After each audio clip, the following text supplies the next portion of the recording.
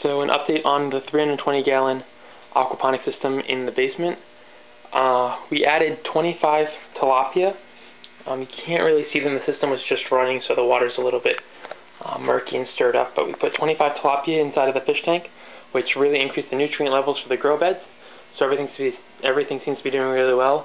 Also on the fish tank, we attached an air pump just to increase the levels of oxygen inside the water for the fish. We also added this large heater here. We keep the tank just above 75 degrees, around 75 to 80 degrees. It helps the fish to just stay active with their metabolisms and continue to eat. We had to slow the outtake of the water down a little bit, so we used a clamp there to just allow the water to increase faster and rise faster in order to just slow out the bottom drain. So as far as the plants go, we have our 4 tomato plants in the back. They seem to be doing really well. There's been some spots on some of the leaves, but we've just clipped those leaves back and everything seems to be doing really well, and they're going pretty strong. Some of the 2 on the far left are actually flowering right now, so hopefully we'll get some fruit off of those. We still have the radishes from the first video. They don't seem to be doing too well. They're not putting too much nutrients into the root. We're hoping that those will pick up eventually here. In this bed we also have 2 cucumber plants in the back corner behind the outlet. We also have 6 more cucumber plants along the back, which we're going to have trellised so that they go up against that back wall there. So those seem to be doing really well. Those shot right up. Our pepper plants are doing very well.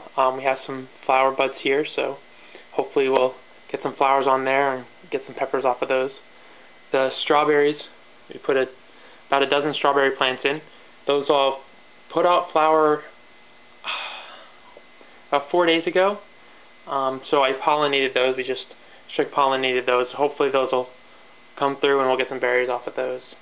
The 3 pineapples, we got 2 pineapples over there, and then 1 back here behind the broccoli. This pineapple is, all 3 of them are rooted, but this one's showing new growth.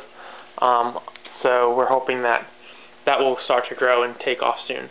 Our broccoli is doing very well. We got a couple of large stalks in here, so those are doing fine. Those are staying very green and seem to be flourishing in this aquaponic system. So I'll have to put more of those in next time we go around and put new plants in. The sage is doing really well. The parsley, a little bit sparse, but we got some good shoots over there. Hopefully that'll start to fill out a little bit more. And then our most recent project was this mango tree. I'll be posting a blog on where that came from and how to prep and plant mango seeds, so keep an eye out for that. We also have these 2 avocado seeds that are in here. This one has rooted, so we're hoping to get a shoot off of there soon. I think you can actually see it down there, so hopefully that shoot will come up soon, and I'm not sure about the other avocado. So that's the aquaponics system, the 320 gallon system in the basement. Everything seems to be doing really well. One other thing that we have noticed is we are getting some flooding in here. On that, the gravel's starting to settle. We have some low spots, so we're going to have to get some more gravel and fill in some of those areas. But besides that, everything is working very well, and we're hoping to get some good fruit off of these. So